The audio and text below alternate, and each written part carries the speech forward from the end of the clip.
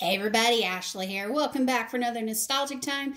Tonight we're going with the game Topple. This is a version from 1992. However, the game itself came originally in 1983 from Pressman Toys.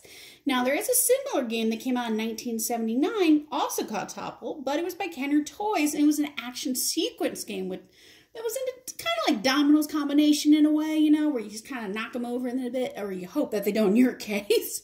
But that looked similar in a way, so people could mix up the names. But when you check the other game out, you'll definitely notice the difference in it, but it still has a Topple sequence.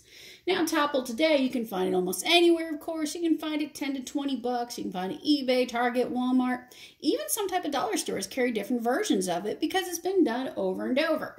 The game itself is very simple. However, it's about keeping balance. That's right. If you don't have good balance or shaky hands like mine can get a little bit, and well, you know, it's going to go over. The point is to score the most points and hope that it topples over on your opponents.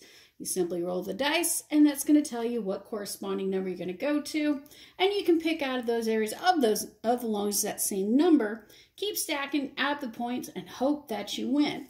Generally, I think it's about 6 of these on top when it finally kind of topples over. But, I mean, you can push it and hope that it doesn't. Let's see, that's 6, 7. Okay, this might make it to 8. Depending how everything's balanced. 8. Okay, that's going more than I thought. It's probably going to go in this one, I bet. Yeah, there it goes!